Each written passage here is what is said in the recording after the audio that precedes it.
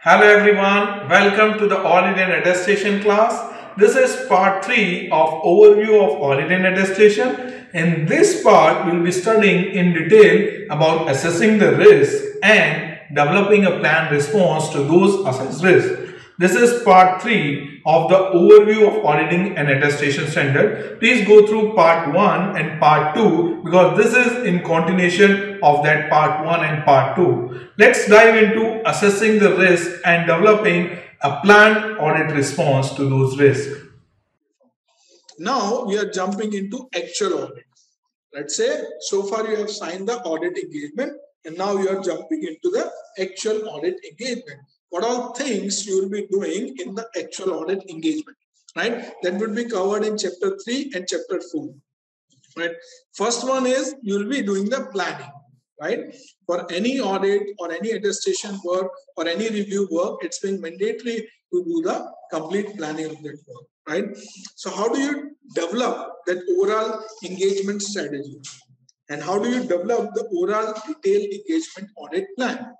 So first of all, you'll be doing a deep understanding the business, right? Understanding the industry, right? And then you'll be doing certain inquiry procedure with the management to understand more about their, you can say, previous year financial statement. You'll be reviewing the previous year financial statement. If it is altogether a new audit engagement, maybe like in US, like in India, it's been mandatory for all the company to do the audit, but in US, for private companies, it's not mandatory, right? That's a big difference between how things work in India and how things work in US. For the S corporation, C corporation, LLP, LLC, it's not mandatory to do the audit every year.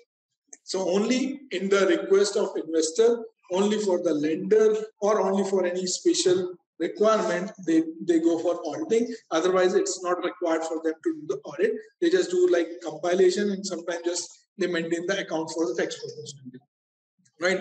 But for the listed company, it is being mandatory, right? Let's say any company who is previously a private limited company who had never been audited by any auditor before, right? And now this year they are going for a funding round and their investor need an audited financial statement, right? There might be a situation.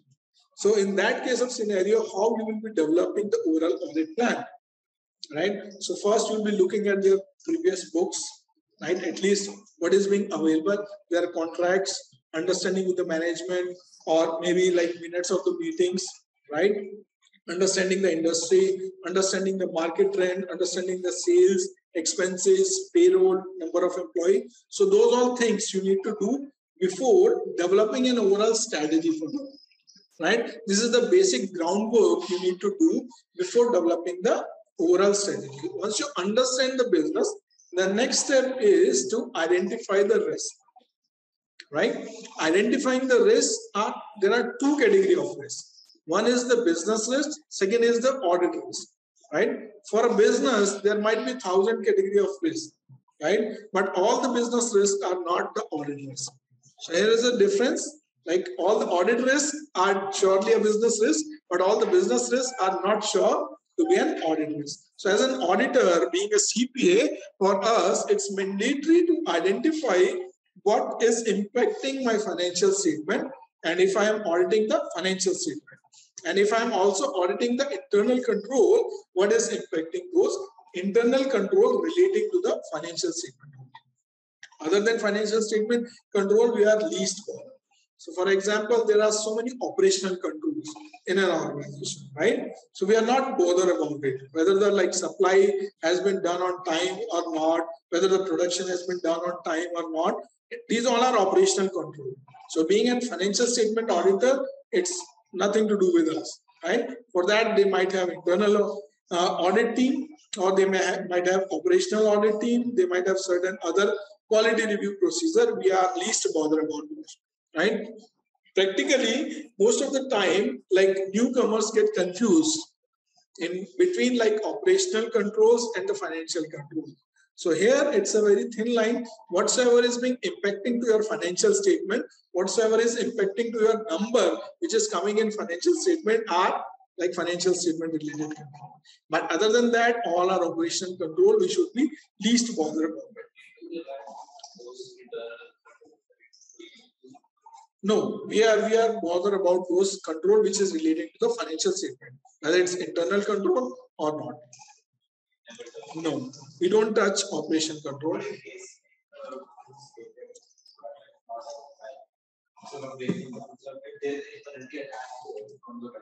Then that control will be. Then that is. Yes. So there might be 10 controls in which 2 might be impacting financially, 8 could be internal operational control, right? For example, let's say it's a big production house. Let's say the Goodyear company, right? They are tire manufacturing company, right? First of all, they bring like all the raw material, which include like rubbers, chemicals, oil, lubricant, iron, steels, and everything, right? They put everything into the mixture. So there's a time attached to it. You need to mix for, let's say, 20 minutes. But the person who has mixed it 21 minutes, right?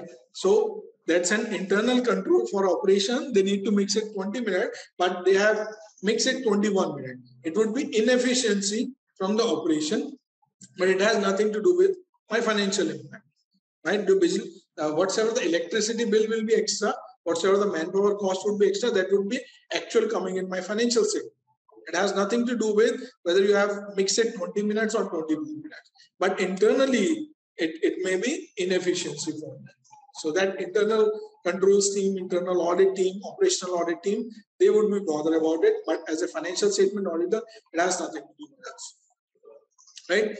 Makes sense? So most of the time, like auditor, especially like small size and mid size firm auditor, they get confused among like operational controls and the financial statement control, and they end up bringing a lot of inefficiency in the audit, which is not at all required.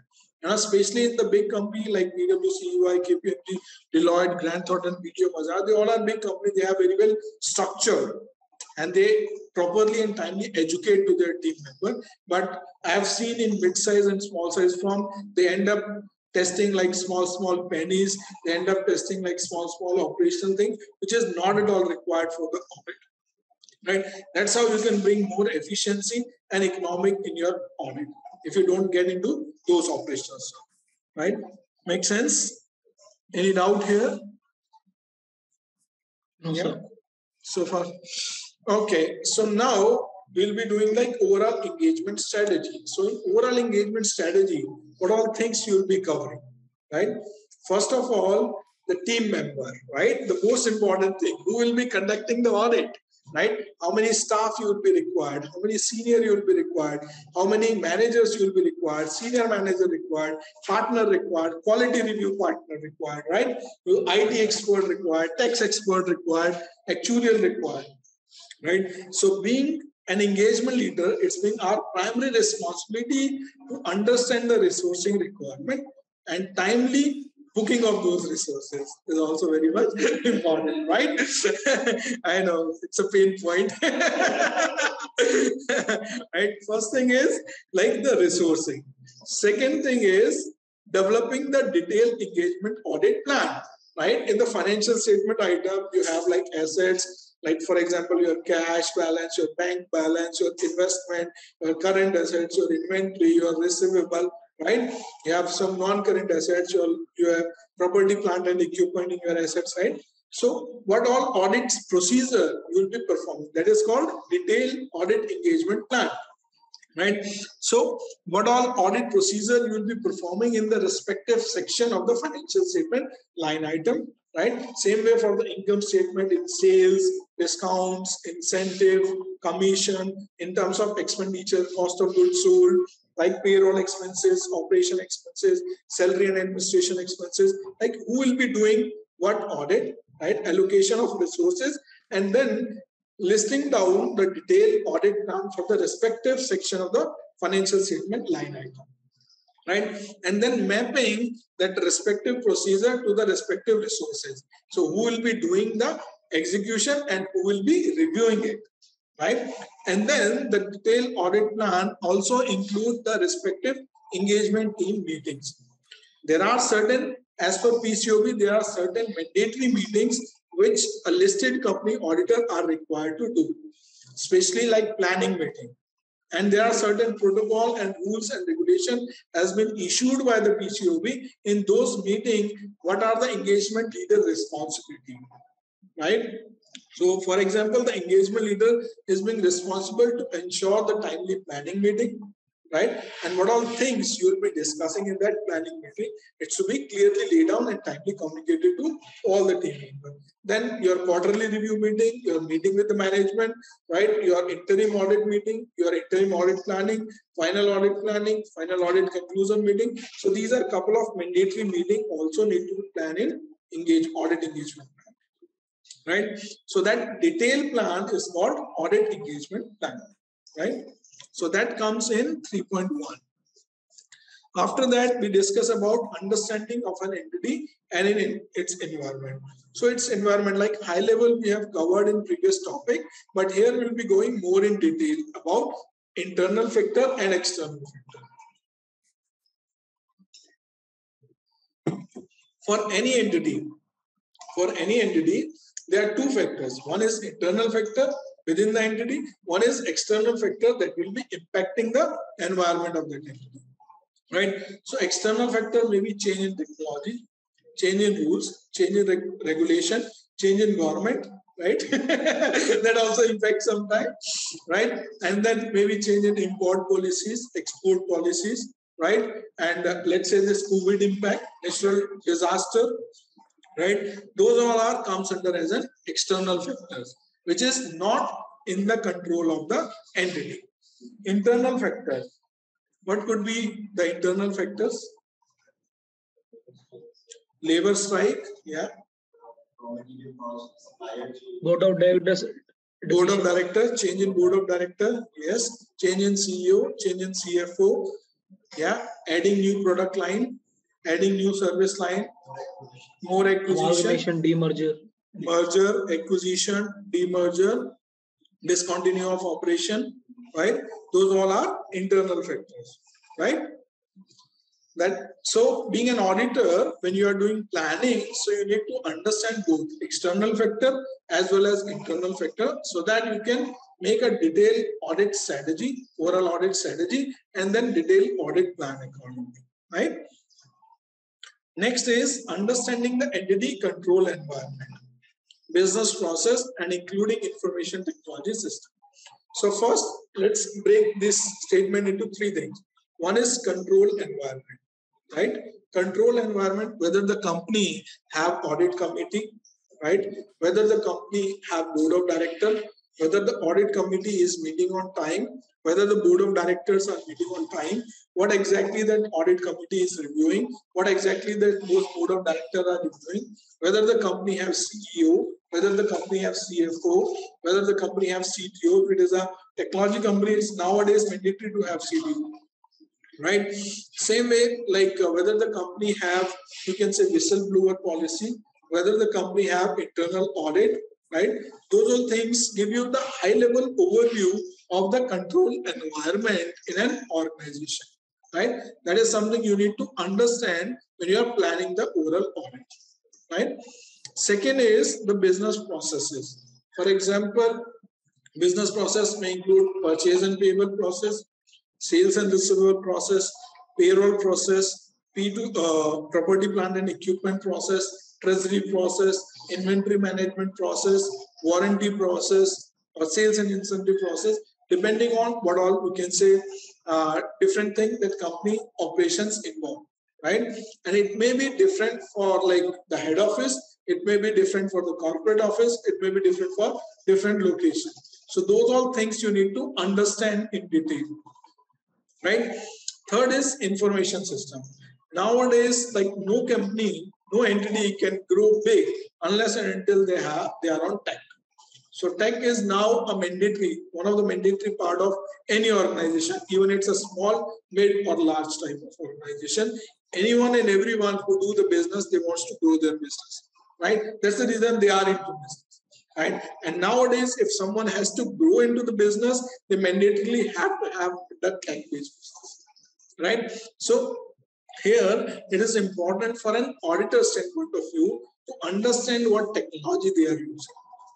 Whether they are using like in-house technologies, whether they are using outsourced technology, whether they are on SaaS base, whether they are using cloud computing services, whether they are using database management services, whether they are using SAP, whether they are using navigation, whether they are using ERP, whether they are using QuickBook, right, NetSuite. All these are technologies. So as an auditor, we need to understand what technologies they are using, especially for the accounting purpose. It is something mandatory we need to understand, right? Being a CPA, being an accountant, it's being mandatory for us to understand anything and everything relating to accounting, right? So here, first we understand, if you see like here, the control environment, which include, here we'll be learning IT general controls, entity level control, and the control environment. So I think control environment, we have discussed the high level controls at the overall entity level, which is called entity level control. Like we discussed about whistleblower policy, hotline policy, audit committee, board of director, management, so on and so forth, right? That comes all under the entity level controls, or you can say under the control environment umbrella. Second is IT general control and IT application controls.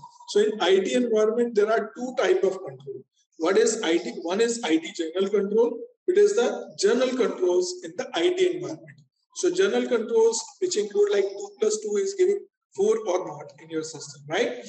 Or maybe like you have given appropriate login ID and password, and only those authorized person can log in into those respective system or not. So these are general control, which is like overall IT environment control. Then second is application control, which is specific to those respective application. So any one of you have worked on SAP, Oracle or something? Or NetSuite, QuickBook? Yeah. So in SAP, anyone from online? You guys have used SAP or Oracle, navigation or any other ERP tool?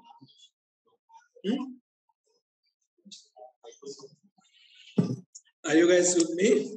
Sir, is Tally can be an example, sir? Not at all. I've worked a bit on SAP and working on a bit of Oracle now. Yeah. So if you see in SAP or Oracle or any ERP, or maybe like whether it's NetSuite or QuickBook, you will see like there are separate module. For the payroll, it's separate module. Inventory management, it's separate module. Treasury, it's a separate module. P2P, separate module. Right? These all are respective applications. Right? So in which when you are processing like invoices for the purchases or for the payment, that comes under the application control. So we'll be discussing in detail. So here, like in first 1.5 hours, I'm just giving you like complete width and depth of the audit section, which you can see in next couple of months will be in detail, right? So next thing here is the business processes. I think this also we have discussed. Entity using service organization. Have you heard about this term before? Service organization? Yes. Right? Anyone would like to share what is service organization? I can add to this. Yeah, go ahead. So service organization, basically, in case if we need any assistance from organization in which we are trying to save our resources to get benefit out of like economic resources or manual resources, just for the added advantage, so that any other organization can perform those things in a better and quick manner and with a cost-effective mechanism. So we use that. Also, there is a essays regarding in Indian framework as well. That is SA 402, which comes under as a audit of service organization as well. So they help these user organization in a different manner. Yeah, that's true. Anyone? This is outsourcing. Is it like outsourcing? Go ahead. Sanjit, you can go ahead, Sanjit. Okay, Sanjit. So that is it basically like outsourcing our stuff on the basis of service, like few companies and give service. We give services as an EY. We give our services or like client rotation thing. So on that, so that accounting can be taken care of, any kind of business process that company wants to outsource. So I think That's what service organization comes into picture. Yeah, absolutely. Sandeep, you want to add something? Yes, sir. It's like outsourcing of payroll service. Yeah. Yeah. Or any budget preparation. Yeah, that's very true. Like, sir, all of you are like almost correctly pointed out. So, service organization is basically a third-party organization who are specialized in providing certain services. Like, for example, payroll processing services. There are many companies who do payroll processing in India for the US company, as well as within India also there are certain payroll processing company who have expertise in it. Like, for example, nowadays, if you see digital marketing, right? This is also a new domain which is emerging as a service organization. Like, we also do outsource to the digital marketing team. And then there are certain companies who do AP processing, right? So these all are service organization to which you will outsource your respective processes to the third party, right? Here there are certain responsibility as a management, and then there are certain accountability or responsibility as an CPA when we are performing the audit of an entity who is using service organization, right? So that also will be covering in detail, in which I know some of you might have heard about SOC 1 report, SOC 2 report, right? So we'll be covering in detail about those two reports as well. Fourth one is limitation of control and risk of management override. So I know like management put the controls to the overall organization, but at a senior level, they have authority to override. So they have power to override certain control. Because like IT head, they have all the system controls. Like administration of the IT, they have all the controls. Sometimes like CTO have all the controls, CEO, CFO have all the controls. So being into that position is always be a risk of management overriding of control, that if management intention is wrong, or management is into any of the fraud triangle, which we'll be discussing in chapter 2, which include like opportunity, which include rationalization, and which include incentive, right? So for example, like if CEO promotion, bonus, or increment is based on certain sales or based on certain profit number, then he or she maybe manipulate with the numbers, and he or she would be in a position to add any pass on any journal entry to manipulate the overall operations, or you can say financial statement. So generally, it's always be a risk of management overriding of control, which we test in detail, giving all the fraud consideration, right? This all we'll be covering in 3.3 in detail, right? Next one is 3.4, which is assessing the risk due to fraud. There you go. So we got the fraud here.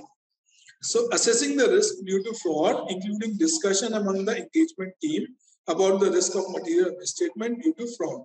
So here in this section, we'll be learning how as an auditor, how as an CPA, we need to give additional consideration for those areas which would be more prone to the risk of material misstatement as well as fraud risk.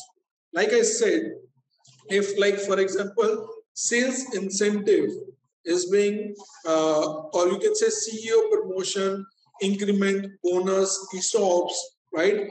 Generally, like the leadership people get the ESOPs based on the overall performance of the organization, and they will get big amount of incentive, bonus, and commission on the overall operation of the entity. That can be linked to the sales, or that can be linked to the profit as well, depending on the arrangement between those charged with governance and the respective management, right? Based on their appointment letter or agreement letter, right?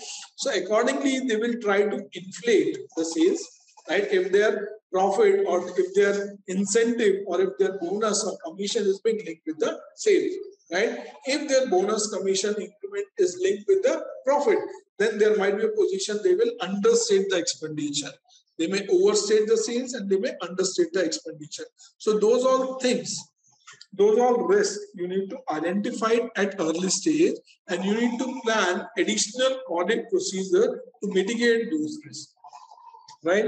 So here we'll be learning that fraud triangle, which rightly, like we have said just before, which include like incentive to the management to commit any fraud, rationalization, reason behind committing the fraud and the opportunity. That means, for example, you have cash box, but it is not locked. That means you are giving third party opportunity to steal that cash.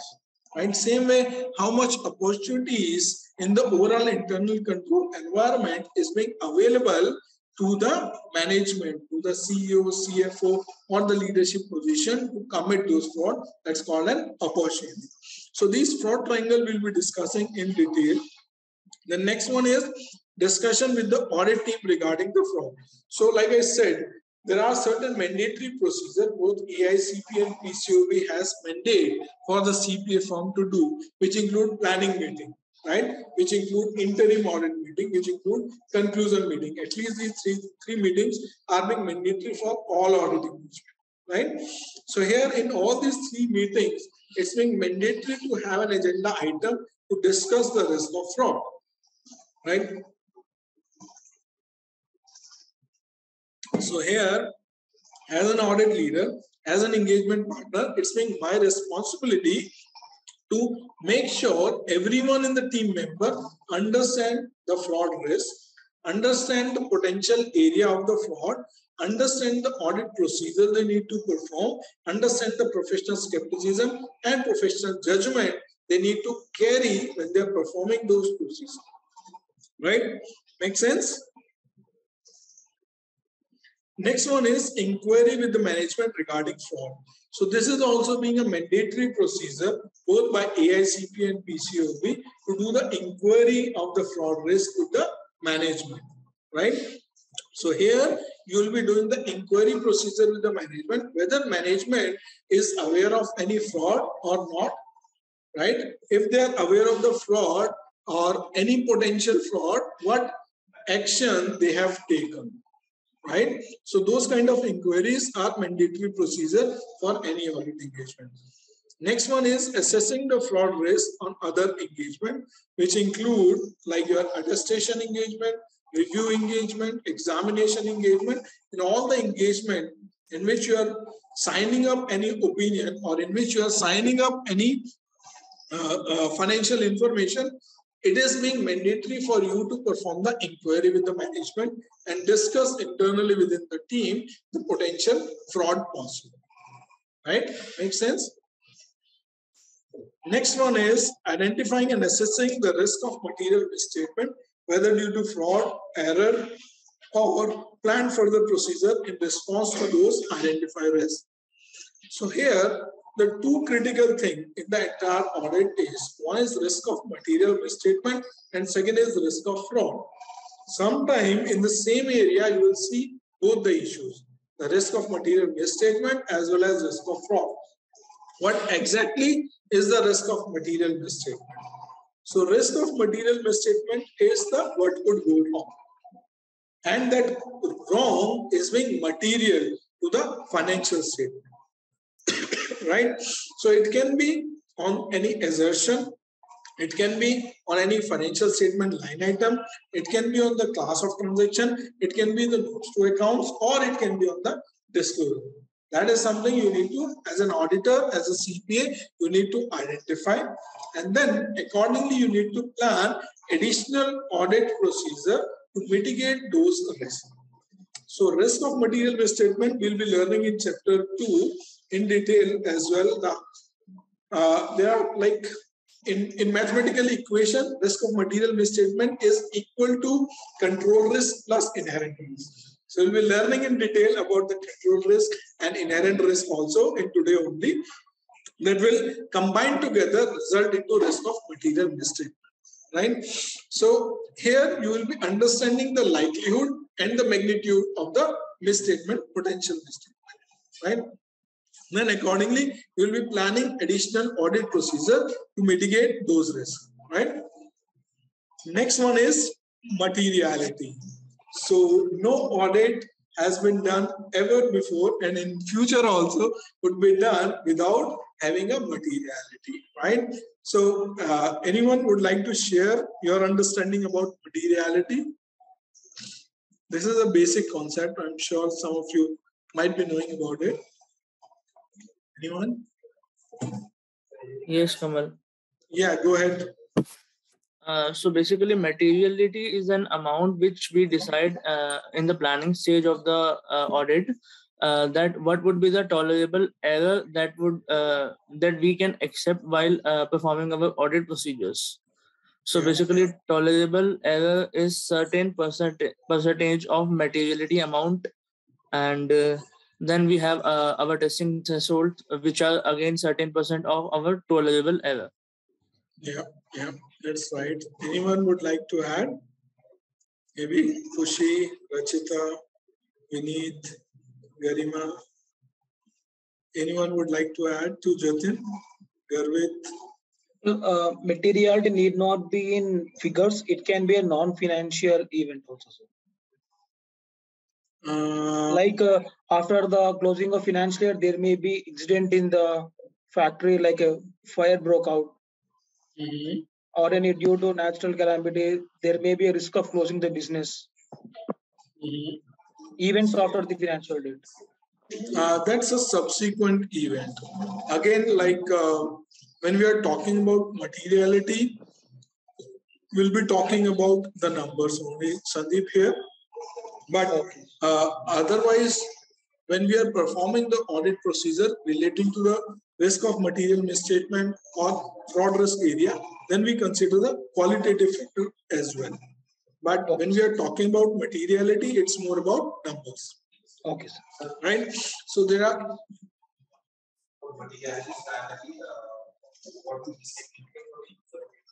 Yes.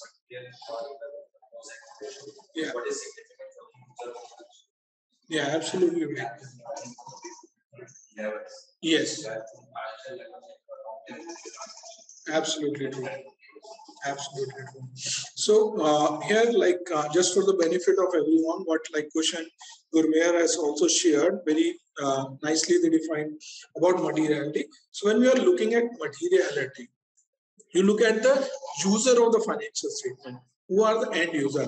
Is your financial statement is for private company or is it for the listed company? Is the general public at large would be using the financial statement or only the limited user? So you need to look at from the user perspective first, who are the end user of the financial statement which you are signing, right?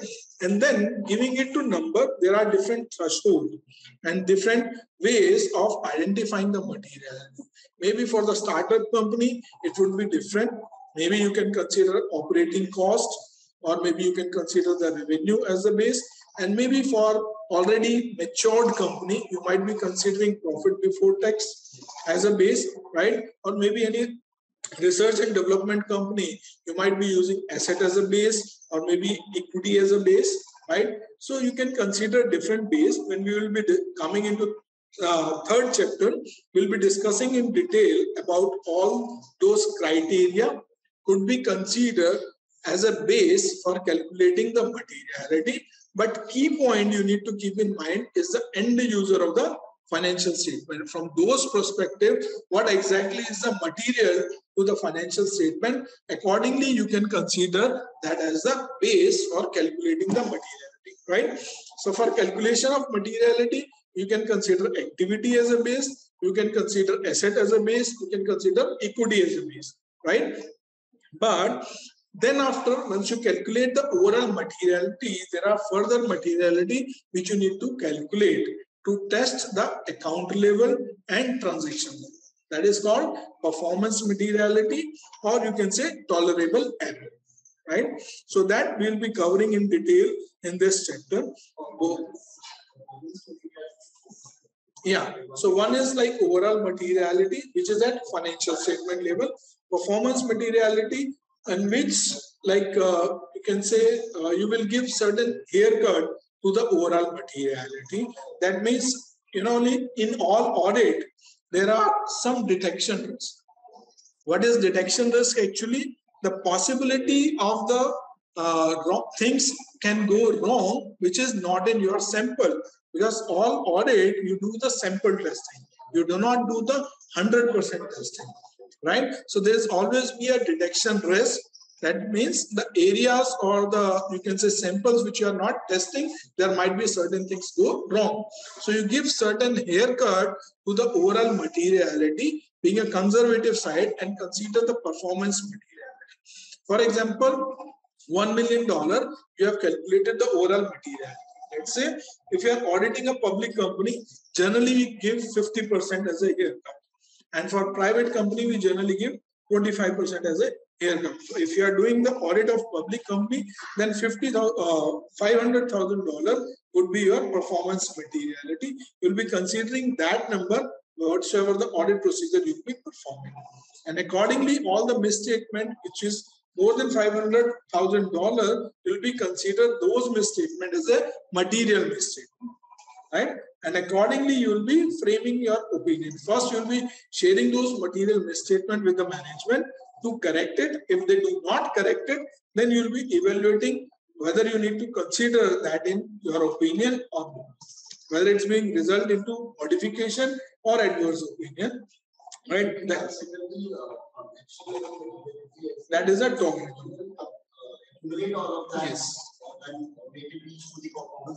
Yes. Yes, yes.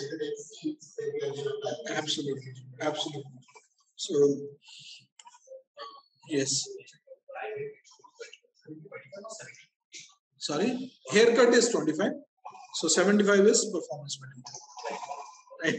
I said otherwise. Right. Huh? Yeah. Because of detection risk.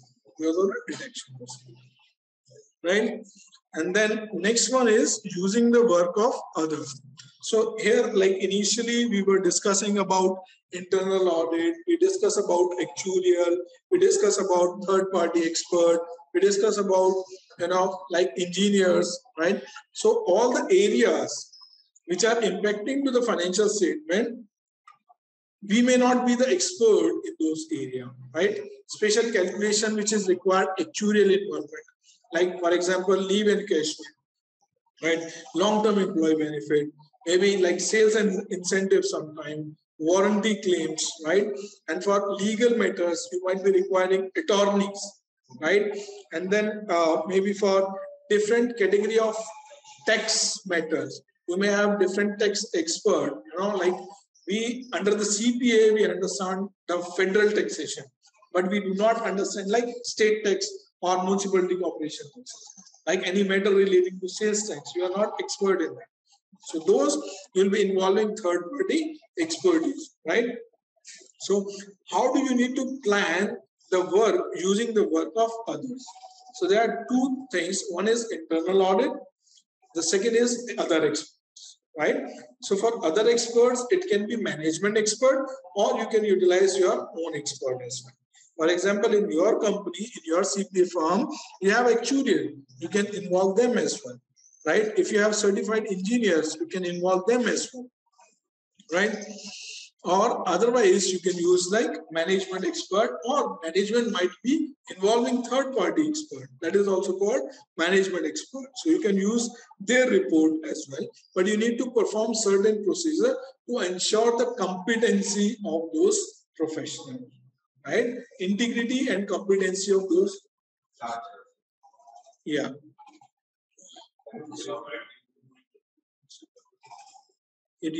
I will be taking break at 12. Right. Second thing is internal audit stuff, right? In internal audit, there are, you can say, two type of internal auditor. One is like management employee that can be do internal audit, or they may hire third party to do the internal audit, right? As an external auditor, as an statutory auditor or a group auditor, how we can utilize the internal audit work? There are two ways to utilizing the internal audit work. One, you can involve them under the direct assistance model. That means you can give them low-risk area to perform the audit procedure according to your standard requirement. And there it is mandatory for you to supervise the work performed by the internal audit. Second is taking the benefit of the work which is being already performed by the internal audit team. So there could be direct assistance model, or there could be a reliance model. right? Here we are putting reliance on the work performed by the internal audit, right? So we'll be learning in detail about like internal audit, management in the employees, or the third party internal audit. We'll be understanding in detail about direct assistance model. We'll be understanding in detail about the reliance strategy as well, right? And for the other specialists, which is like actuarial or engineers or maybe like lawyers, for them, how to involve them and how to use their work, right? So those all would be coming in 3.7. Last topic in third chapter would be specific area of audit engagement and risk. So here, an entity's compliance with law and regulation, including possible legal act, accounting estimates, related party and related party transaction. Those are covered in the specific engagement risk. Like we were discussing earlier so many times, if there is litigation involved, whether it's tax litigation, it may be litigation from employee, it may be litigation from customer, it may be litigation from vendor, like any kind of litigation which may impact the financial statement, right? Those all things you need to give special consideration if those litigations are material to the financial statement, right? Second is accounting estimates. So these are special audit consideration area. Now, if you see in the reporting also, it has been mandatory to report on the accounting estimates and judgments. Key accounting estimates, it's been mandatory to report in the audit opinions. Earlier it was not there, but in 2019, it has been is a mandatory audit opinion requirement to report on the critical audit matter, which comes as a critical accounting estimates and judgment, right? The lastly is the related party and the related party transaction. So these all will be covering in chapter 3, right? So any doubts so far? So far, so good? Yes, sir. Yeah, Sandeep, enjoying? Yes, sir. Vineet, Ranchita, Pranjali, Khushi? Yes, sir. Okay.